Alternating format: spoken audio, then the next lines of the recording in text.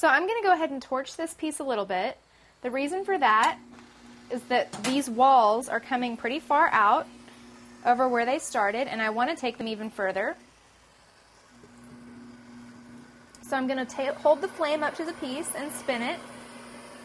I don't want the flame to stay in one place for too long.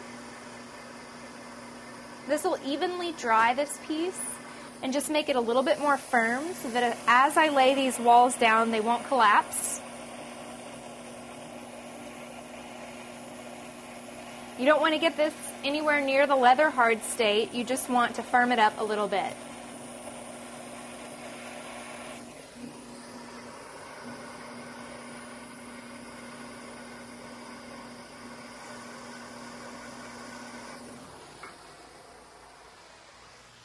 So once you've got that just a little bit firmed, you can take your rounded rib and just very gently and evenly push down as you're spinning.